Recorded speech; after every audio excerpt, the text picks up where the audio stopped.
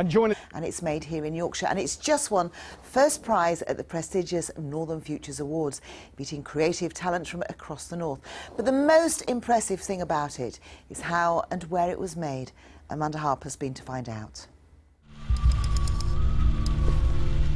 The Astronomer's Son tells the charming tale of a young man who visits an observatory and is confronted with memories of his past with just his small mechanical bear friend as company. We've got stars, we've got comets, and yet throughout all of that you've actually got a very human story, which is about father-son relationships, what it means to be human.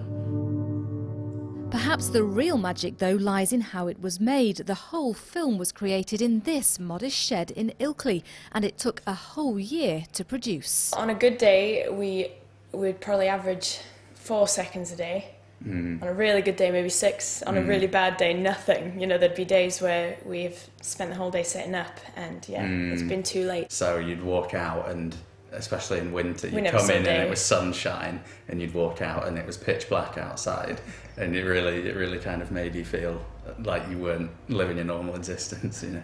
And they certainly impressed their audience so far. The Astronomer's Son has just won first prize at the prestigious Northern Futures Awards, beating off competition from across the north.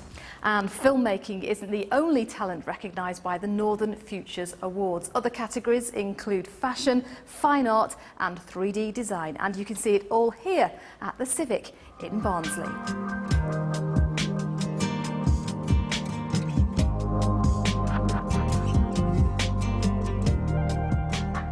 What we can see in this show, which is really exciting, is the new generation of artists and 3D designers and fashion designers. So it's getting early really and see the work before it's world famous. The Astronomer's Son is being shown here in Barnsley, but its success means it's also travelling to film festivals across the world.